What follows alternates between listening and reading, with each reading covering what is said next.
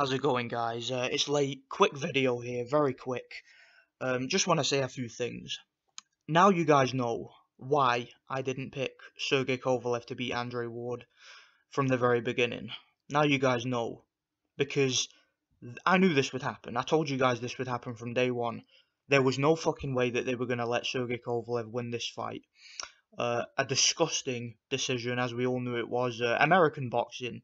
And, you know, boxing has always been bent to a certain degree, but now it's worse than ever. I mean, Sergey Kovalev, guys, this was not a close fight. This was not a competitive fight. Sergey Kovalev not only won this fight, he dominated this fight.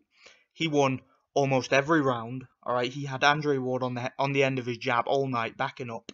He was snapping his head back with the jab. Every time Ward got close, Ward was holding on for dear life, scared to death of engaging with Kovalev. Kovalev scored a knockdown. He busted up Ward's nose. Had Ward all swollen up. You know, clearly outlanded him, clearly outpunched him. Was the aggressor throughout.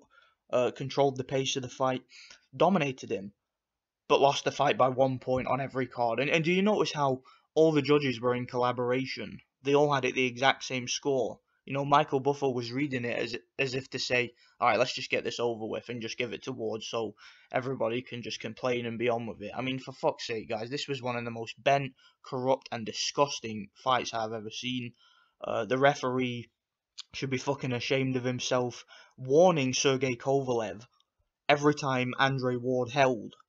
The commentators, I watched it with British commentary, they should be fucking ashamed of themselves. There was moments in this fight where Kovalev would land a jab, and they would say, oh, great jab by Andre Ward. I'm not even kidding. Watch the fight with the British commentary. Paulie Malignaggi and who was it? Was it fucking Johnny Nelson or Adams? It was one of those guys. It might have been Matthew Macklin, one of those dudes, talking about, you know, they were giving Andre Ward credit for stuff that Sergey Kovalev was doing. And I said to you guys from day one, you can check out all my videos, they were never going to let a Russian defeat an Olympic gold medalist in America, an unbeaten one at that. They were never going to do it. This fight was bent, and Sergey Kovalev, fuck him. He's an idiot for taking this fight and for taking it in America.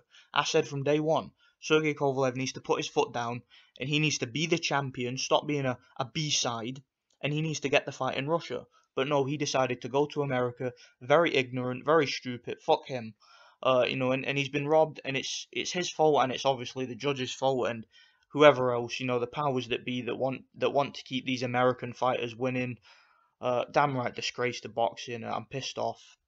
I'm gonna go have a drink because I'm pissed off, and I knew this would happen, so I don't know why I'm pissed off. I said it would happen from day one. Yeah, disgusting fight, disgusting, absolute robbery. Anybody that thinks Andre Ward won this fight, go fuck yourself, okay? Unsubscribe to me right now. I don't even want to talk to you, okay? This was a robbery, a disgraceful performance from Andre Ward, as always, with his cheating, with his illegal tactics, with his holding, and with his running away, and just, you know, not really that much punching. It was a good performance technically from Kovalev. Thought he could have done better, but, you know, he did enough to win the fight. They just never gave it him. They were never going to give it to him. And, you know, Kovalev didn't even celebrate after the fight because he knew that this thing was predetermined. Okay, I don't know how much they paid Kovalev behind the scenes, but I'm guessing he got a nice retirement package out of this. I'm done with this video, guys. God bless you all. Good night.